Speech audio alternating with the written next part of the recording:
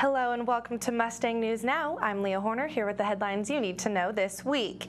The Cal Poly P is no longer available to paint. Due to erosion, Cal Poly does not want people on the hill with heavy painting equipment. However, it is still open for hikers.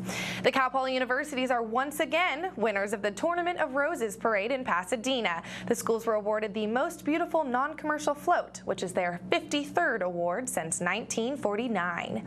This year's float theme was Soaring Stories and featured a castle and griffin coming out of a storybook.